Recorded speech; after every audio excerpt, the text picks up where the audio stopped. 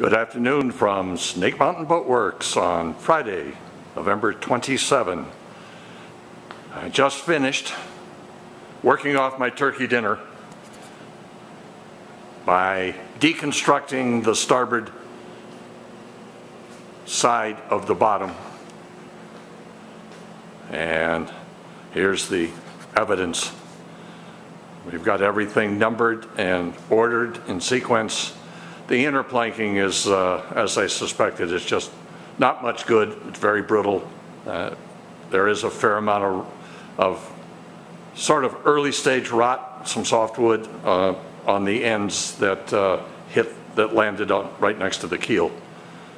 The outer planking, by contrast, makes me suspicious that it's not the original planking because it's really in excellent shape. We'll be able to use every board. There was one plank running along the chine that terminated at the transom that had been patched with two short pieces. Whoever did that committed the mortal sin of wood boat restoration. You don't ever, ever, ever put in a short board patch, let alone two of them side by side. Why didn't that person release both boards and release the short plank that was behind it, terminating on the transom, cut a single plank, put it in?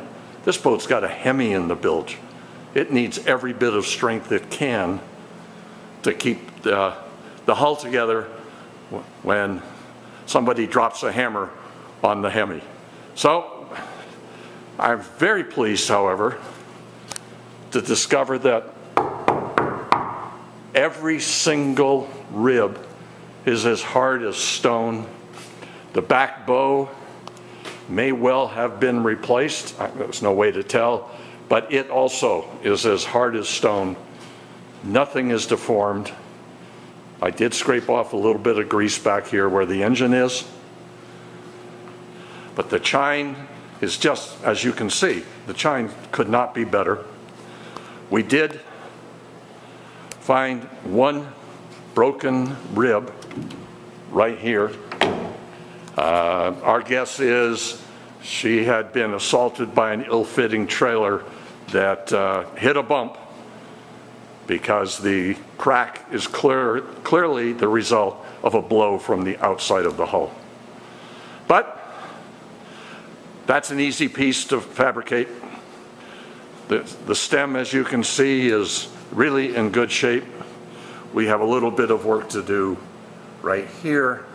The plank that's right up against the keel right here was similarly gouged, and we'll be able to save the plank, but we're going to have to do some work here. My guess is that we will release these carriage bolts that run through the keel and scarf in a short section of keel right here to bring this back to the proper profile. But other than that, it really is good news. And now, guess what I am allowed to start tomorrow? Stripping the port side and then stripping off all of the planking thereon as well.